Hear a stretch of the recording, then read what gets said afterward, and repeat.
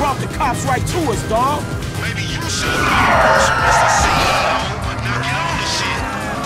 Man, dealing with these pigs is above my pay grade.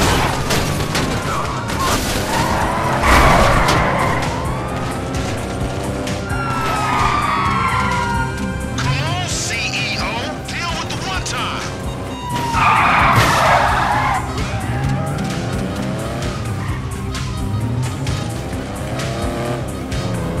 Fuck, nigga, we can't lose these rides.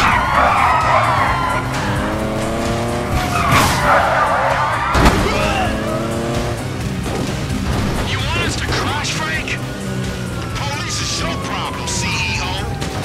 Here come the police. Man, it look like we smoked all at one time.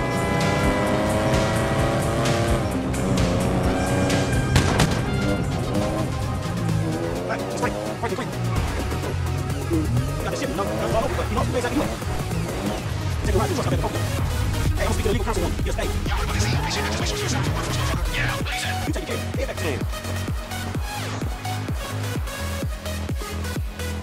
Hello, Franklin.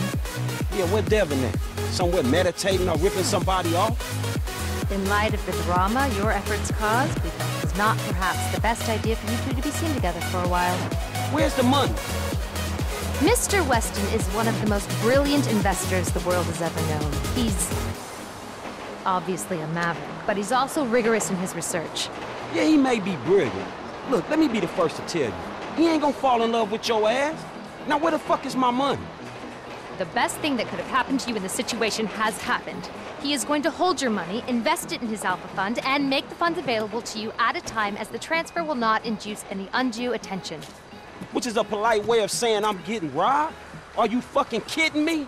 That is a short-sighted and frankly immature way of seeing things, Mr. Clinton. Let's go.